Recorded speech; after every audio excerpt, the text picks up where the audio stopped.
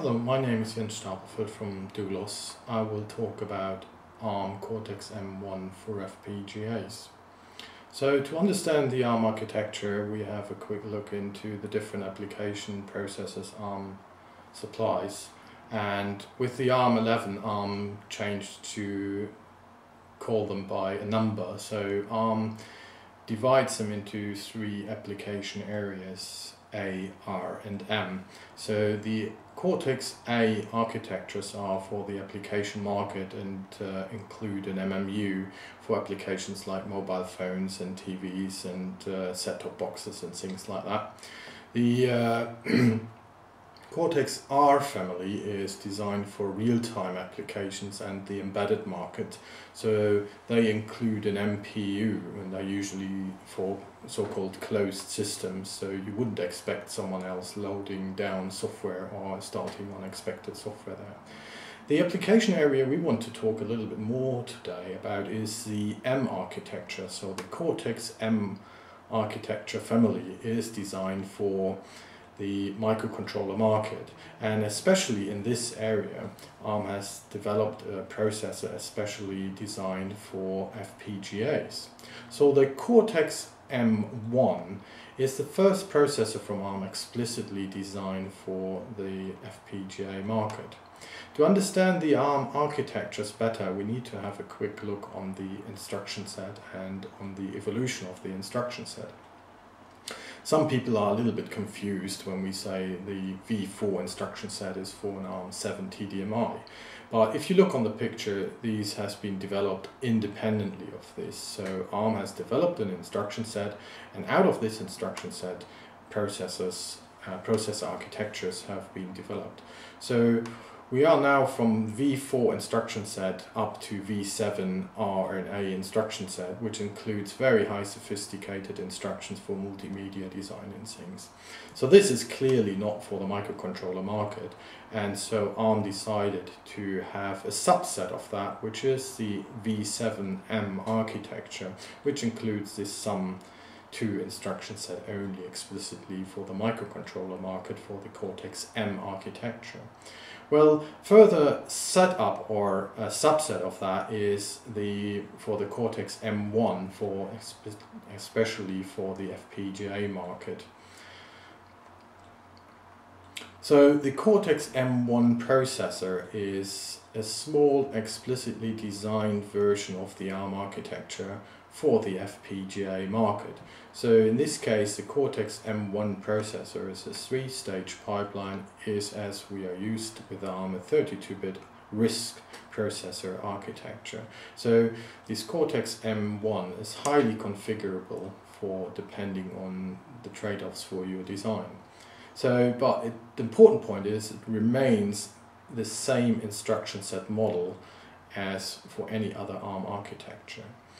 In this case, the von Neumann architecture has in the first 1 megabyte an exception, and you can include, depending on the resources of your FPGAs, internal block RAM for as tightly coupled memories, which can be between 0K and 1 megabyte. So these tightly coupled memories for the instruction and for the data can be configured. Also, for the Cortex-M architecture, ARM has developed some specific debug logic, which are for the FPGA optional, and you can implement different sizes of them depending on your resources and depending on your final version, for example, for the FPGA. ARM has implemented in the Cortex-M architecture an integrated interrupt controller. So different to all other ARM architectures before, in this case, in the Cortex-M architecture and now for the Cortex-M1, the vector interrupt controller is a fixed part of the processor core itself. So for the Cortex-M1, it can be configured to either have 1 interrupt, 8, 16 or 32-bit interrupts. It's software programmable, so you can have software levels. In this case, for the Cortex-M1, you can have 4 levels, so you have 2 bits available for this. The first time also ARM has implemented for the Cortex-M architecture a non-maskable interrupt.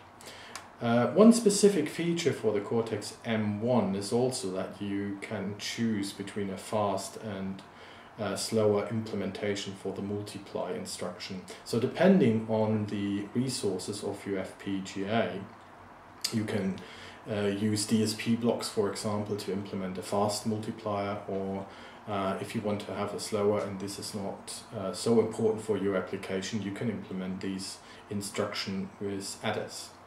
To implement other peripherals onto the core, you have the well-known Amber bus available. In this case, it's a 32-bit interface, and it's an Amber Lite interface.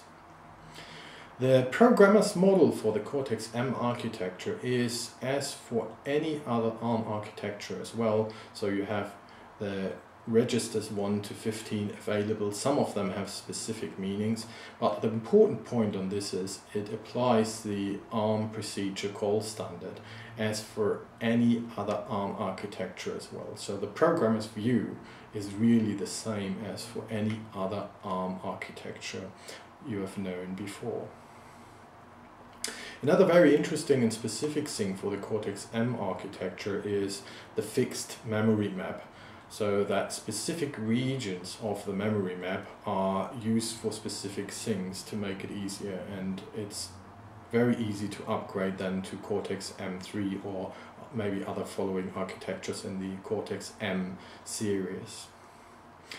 The interrupt handling has significantly changed for the Cortex-M architecture. Since ARM has implemented the interrupt controller into this system, it's automatically saving the 8 registers. So the register 0 to register 3, register 12, the link register, so the return address, and the current program status register are automatically saved to the stack and are got from the stack after the handler has been executed. So this provides a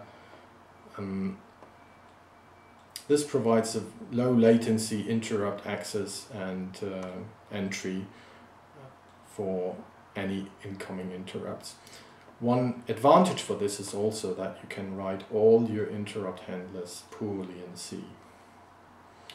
So it provides low latency interrupt processing, and it has 4 bits to set via software level for each interrupt itself.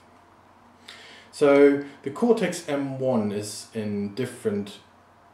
is available for different vendors, FPGA vendors, and for different business models. So there is a low-cost solution available now from Actel and from Altera.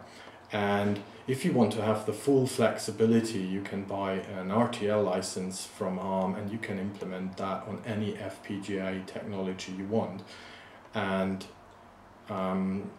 implement the ARM in the variation you need for your application. I think the big advantage with implementing ARM on an FPGA is on the software side, because you can rely on the complete ecosystem of the ARM environment and connected community for software tools, for software itself, for middleware layers, and for RTOS systems. Doulos can provide you training in ARM architecture in different versions, and we are a proof training center for Xilinx and Altera as well. So we know this material for many years, and you will find interesting tutorials and stuff and further know-how on our website. So Doulos is a training company from system design, system C, and verification methodology down to hardware description languages. So feel free to have a look on further information on our website. Thank you very much.